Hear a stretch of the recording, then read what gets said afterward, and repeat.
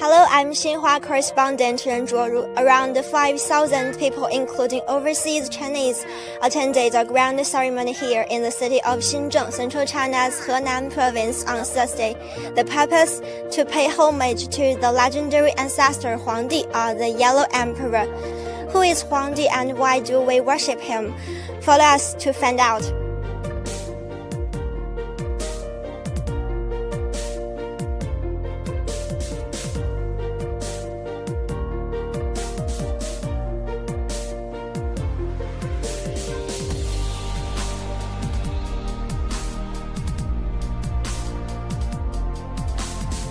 For example, my family name Ren is also believed to have a close connection to the Yellow Emperor.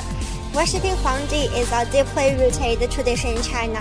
Since 2002, an annual ceremony to honor Huangdi has been held in his hometown, and in 2008 it was listed as a National Intangible Cultural Heritage.